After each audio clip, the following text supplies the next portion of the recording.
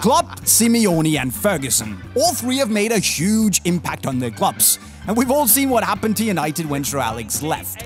But how important is the manager really to a team? Well, today, we'll take a look at why Fergie, Klopp and Simeone mattered so much, but also why the manager might not always matter as much as with these three.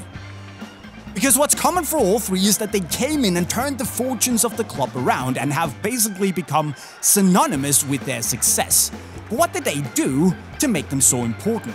If we start off with Diego Simeone, he arrived in 2011 and immediately brought a strong physical and fighting style to Atletico. He adapted their 4-4-2 system to make it strong around the center of the park to create a core that was incredibly hard to break down. So Simeone kinda instilled the same intensity in the side that he had as a player, creating a system where the team has a wolf pack mentality, hunting the ball together with passion and ferocity, but they also stand together in defense like a Spartan phalanx, where every player fights with everything he has for the guy next to him. This is Sparta! Simeone is a defensive coach and he knows it, but El Cholo has turned Atletico into this fighting machine that's full of passion but also deadly on the counter.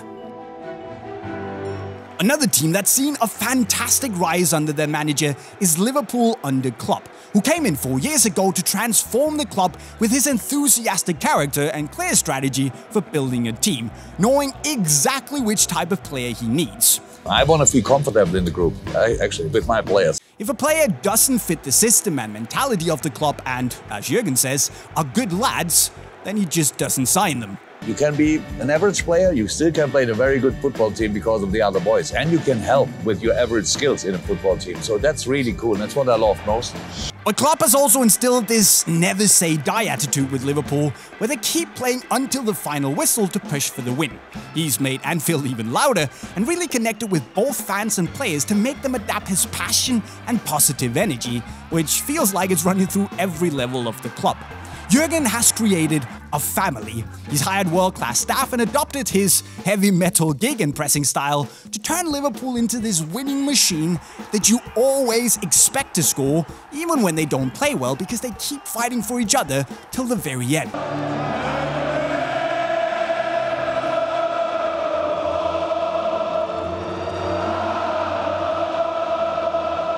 And speaking of a winning machine, no one did it better than Sir Alex Ferguson of Manchester United. He was there for 27 years. We built the foundation of promoting and playing youth, constantly rebuilding a new title-winning team, but most importantly, to always demand the highest effort and highest standards from his players, instilling them with a blind desire to always believe that the team would turn things around and win. Ferguson took a lot of risks because he's a born winner, but because the players were so prepared and because he only hired bad losers, as he said, he was pretty successful. The team always won the trophies. You know, we could never win it with individuals. We needed the backbone of a team, always. This created an environment where players expected his teammates to always give their best. But because Sir Alex was a brilliant man manager too, he also created loyalty by helping players evolve both on the pitch but also as human beings. And Ferguson is revered by his former players, most of them at least, where many speak of him as a father figure. He managed to transfer his meticulous preparation and endless work ethic to every corner of the club, and is arguably one of the finest managers ever. Of course, someone like that is pretty hard to replace, and we all know the story of how David Moyes came in, let all of Ferguson's backroom staff who knew the United way of doing things go and brought in his own. And the club hasn't won the league since Sir Alex left. But is it always like that? Well, no. Barcelona, for instance, have done well despite having quite a few managers, simply because their philosophy shines through at every level of the club. That was also the case for United, but at Barcelona this philosophy comes from more than just one man setting the course for 27 years.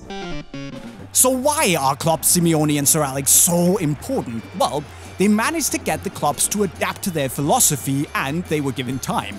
So yes, some managers are extremely important, while other clubs already have great philosophies in place to make sure that they have a direction that's less dependent on one man. But what do you think? Let us know who the greatest manager is down below. And then don't forget to subscribe before you bounce over to binge watch more epic football videos in the playlist down to your right. And with that, guys, I'm signing off. Cheerio.